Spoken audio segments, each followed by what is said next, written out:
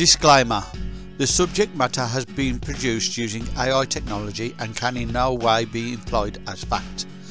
The AI works on articles and blogs, so may only be deemed as what others believe, not necessarily the editor of this video. This video is in no way intended as fact or intended to cause undue stress, only for entertainment value. This disclaimer is produced by Tony of Tony's Music. Thank you.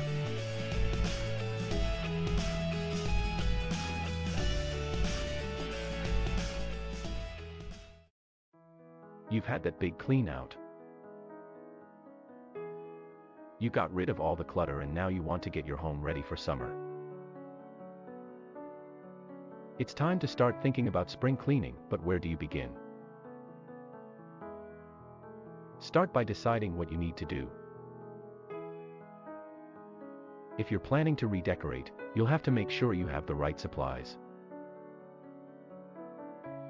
A good place to start is your home improvement store. They have a wide selection of paint, wallpaper, linens, rugs, and accessories.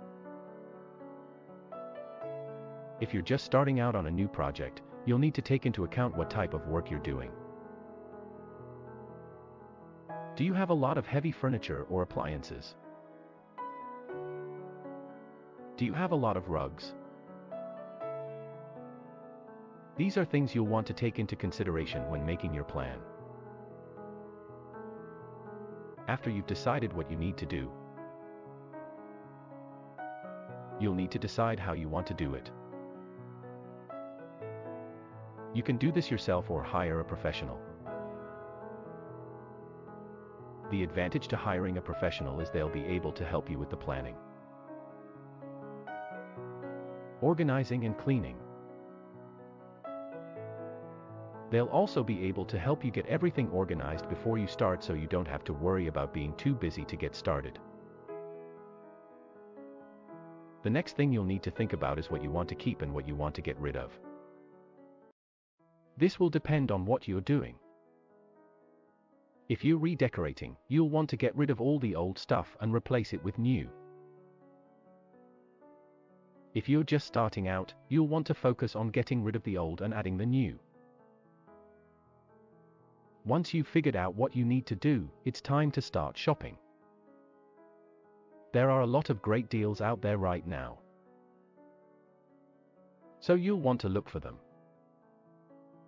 You can find bargains at garage sales, thrift stores, and even at yard sales. Look around your neighborhood for places to find good deals. When you're done shopping, you'll need to organize your purchases. This is important because you'll want to know where everything is going to go. You can use boxes, bins, baskets, and shelves to organize your items. You may want to put some things away temporarily until you have more room in your home.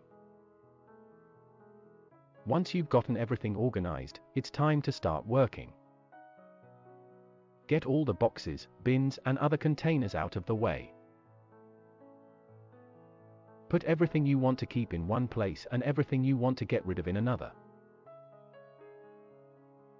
This will make it easier for you to decide which items to keep and which to get rid of. Once you've made your decision, it's time to start cleaning. Take everything out of the boxes and put it on the floor. You can then start working on the area you want to clean. For example, if you want to clean the living room, you'll want to start by taking everything off the shelves and putting it on the floor. Once you've done that, you can start working on the walls and ceiling. Once you've finished cleaning, you'll want to give everything a good dusting.